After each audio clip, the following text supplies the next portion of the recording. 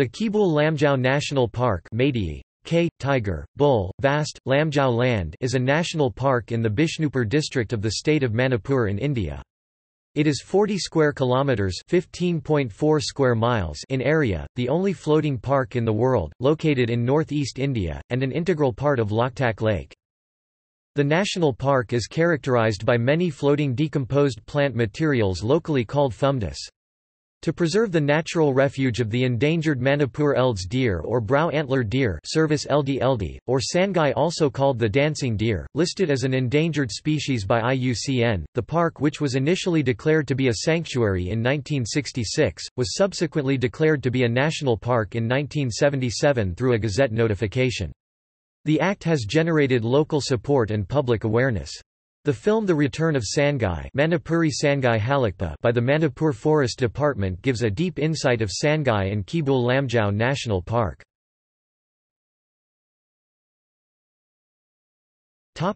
History. The brow-antlered deer, which was first discovered in Manipur in 1839 and named Service LD in 1844 in honour of Lieutenant Percy Eld, a British officer, was reported an extinct species in 1951. It was rediscovered in the Keibul Lamjao Park area by the environmentalist and photographer EPG, which necessitated declaring this reserve park area as a national park to protect and conserve the deer now called Eld's deer's subspecies brow-antlered deer Service LD or Sangai in Meitei language to distinguish it from the other two subspecies found in Burma and Thailand that are called Service LD thaman and Service LD siamensis, and also in Cambodia, China, Laos, Thailand, Vietnam and Hainan Island. It has a pride of place in the folklore and culture of the Manipur state and is the state animal of Manipur. From a small herd of 14 deer in 1975, its population was reportedly 155 in 1995, and as per the latest wildlife census conducted in March-April 2016 its number rise to 260.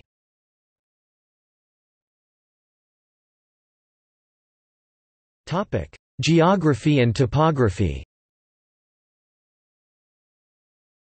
The park is a swamp established by Man Sharma with floating mass of vegetation created by accrual of organic garbage and biomass with soil particles that has been thickened into a solid form called fungus, at the southeastern side of the Aquatic Lake, which has been declared a Ramsar site. 2/3 to 3/4 of the total park area is formed by fungus. A waterway through the park provides year-round access by boats plying through the Aquatic Lake, to the Pabit Hill in the north. The reserve area of the park, which was 4,000 hectares (9,884.2 acres) in March 1997, was reduced to 2,160 hectares (5,337.5 acres) in April 1988, under pressure from the local villagers. The swamp encompasses 3 hills, namely, Pabit, Toya and Qingjiao, that provide a refuge for the large mammals during the monsoon season. The distinctive nature of the park is that it is too deep to be marsh, too shallow to be a lake.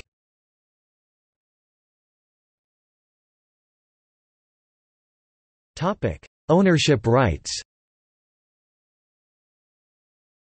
While the area on the periphery of the park is privately owned, the park itself is predominantly state-owned, and the remaining areas are divided between the tribal groups of the Thang, Brel and Meril tribes who claim ownership rights.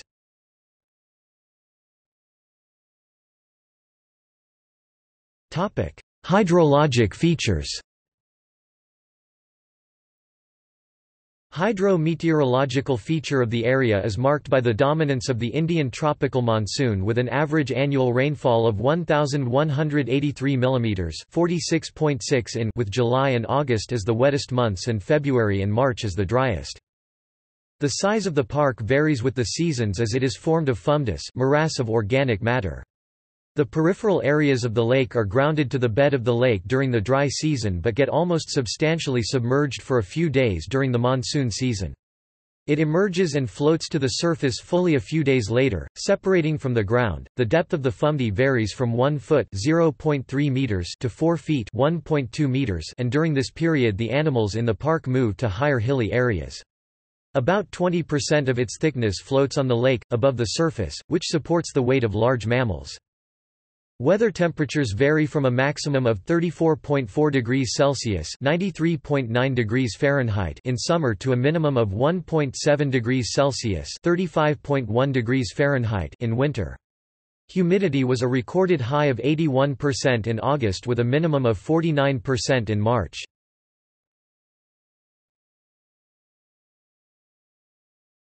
Topic: Flora and fauna. The park, primarily composed of moist semi-evergreen forests, has a rich amalgam of aquatic, wetland and terrestrial ecosystem. The grass-land structure of the park is divided into 3 zones.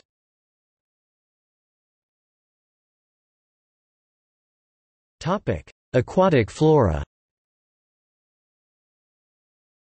Aquatic flora recorded in the park include Zizania latifolia wild rice, Ishing kambong, Saccharum munja koimam, S. bengalensis, Aranthus procaris singnang, Dioscorea bulbifera fumha, Cynodon dactylon tinthau, Alpinia galangja pule, Acornia crassipes kabokong, Hedychium coronarium locle, Nelumba nucifera thambal, and Phragmites carca tou. Some of the above listed flora had been recorded in 2 types of fungus, namely, the Fumdi ataoba floating and the Fumdi erupa sinking, reeds, grasses, and other plants growing on a mat of dead and decaying vegetation floating on the lake surface form the ataoba, while Fumdi erupa has mats of vegetation which have sunk to the bottom of the lake and support a rich emergent growth of reeds and grasses. In a 1960 estimate, the Fumdi vegetation had been structured into 45% Phragmites carca, 25% Erianthus ravenae elephant grass, 15% Saccharum munja, 5% S. latifolium, 5% Alpinia aluas and 2% Saccharum procarum and 3% other species, including Zizania latifolia. Zizania latifolia is the plant much relished by the Sangai deer. Acornia crassipes was a recent species in the open water areas of the swamp in the midst of polygonum buckwheat and trapa water caltrop or water chestnut. The 3 hills surrounding the park are now denuded of most of the vegetation.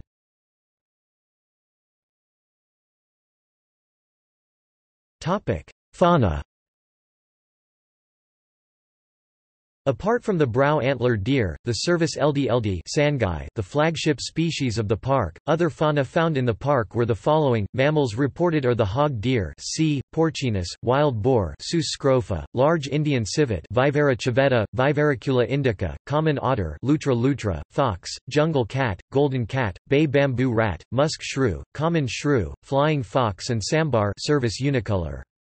Fishes include Channa striata, Channa punctatus, common carp, Wallago atu and pool barb.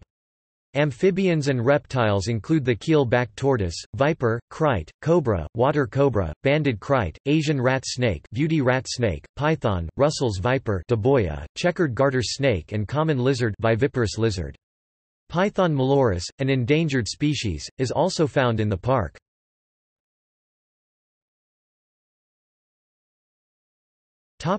Avifauna.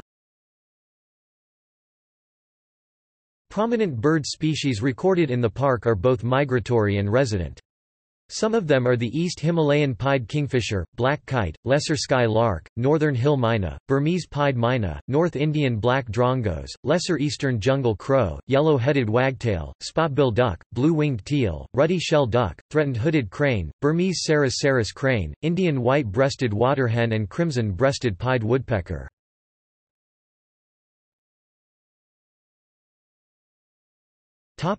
Threats. Some of the identified threats to the park are elaborated below. The threats to the park are due to the permanent flooding of the park and its resultant effect on the thickness of fungus.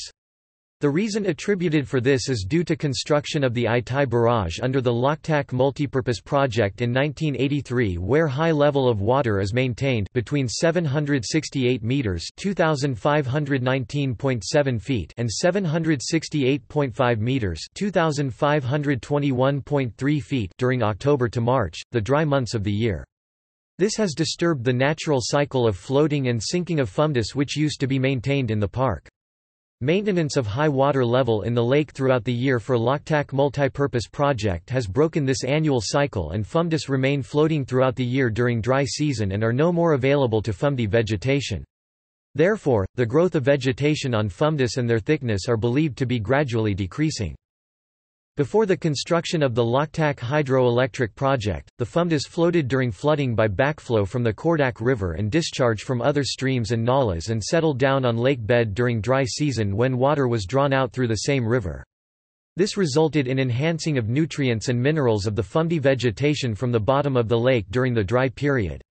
But this cycle has been disturbed by the Loktak hydroelectric project. One apprehension is that at some stage the Fundus may not be able to support the number of the Eld's deer or Sangai deer. The national park and the Loktak Lake have provided sustenance through fishing, growing and collection of vegetables of economic importance to the people living in the peripheral villages and on the Fundus. The effect of maintaining permanently high water level is stated to be a serious threat to the Fundus and consequently to the people living on the lake, park's natural resources. Earlier, there was only marshy land in the park area, but after commissioning of the hydroelectric project, two ecosystems have emerged, one with water body covering 1/3 area and the other the Fundus, which covers 2/3 area. Deteriorating water quality is indicated by the recorded pH values of 4 to 8.5. The reasons for poor quality are attributed to flow of pollutants from the towns draining into the lake, b use of agrochemicals for farming in the surrounding farm land, c accumulation of water on Fundi, d deforestation and subsequent soil erosion in the catchment area, and e rotting vegetation.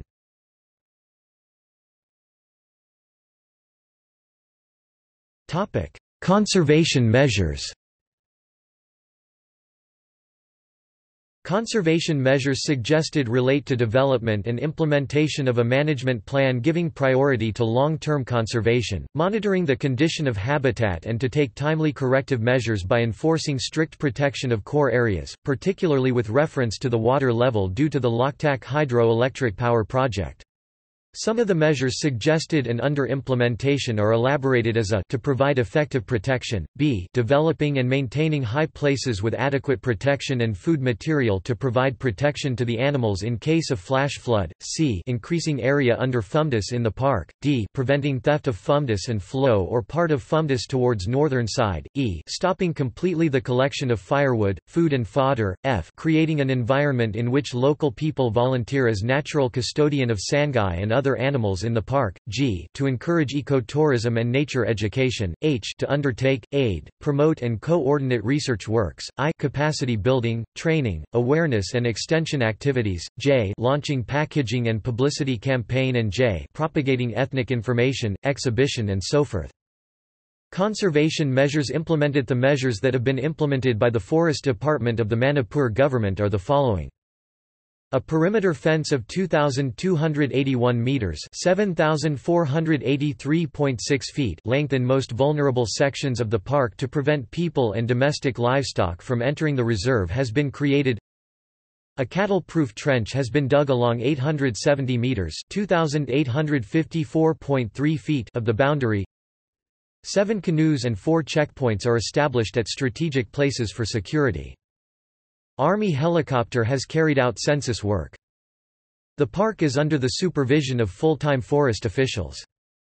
Capacity building has been achieved by exclusive placement of an assistant conservator of forests, an assistant veterinary surgeon, a ranger of forests, field assistant, 3 foresters, 4 forest guards and 8 others for the park.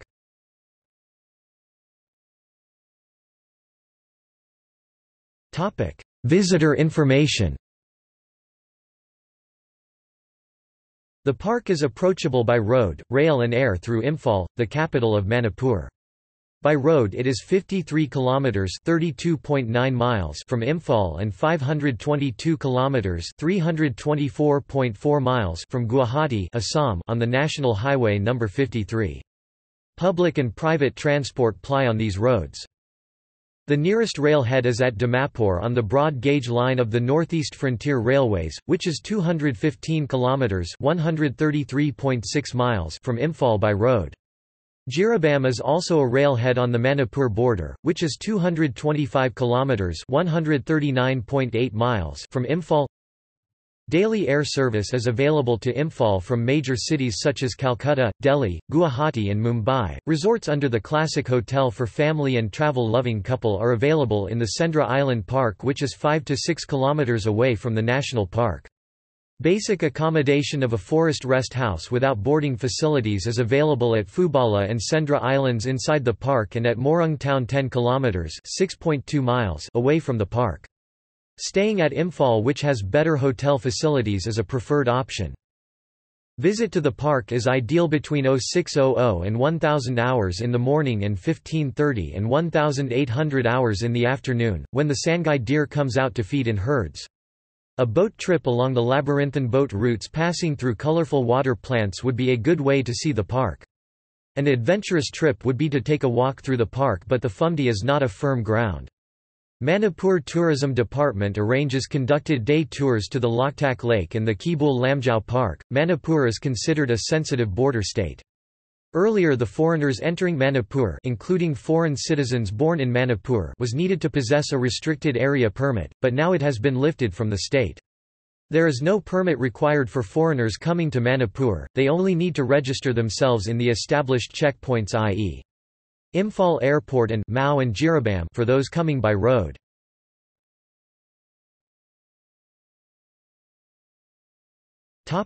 Gallery.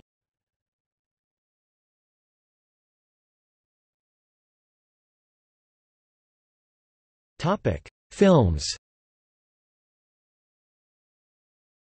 The Return of Sangai Manipuri, Sangai Halakpa is a documentary about Keibul Lamjao National Park and Sangai made by Forest Department Manipur. The film is available in both English and Manipuri.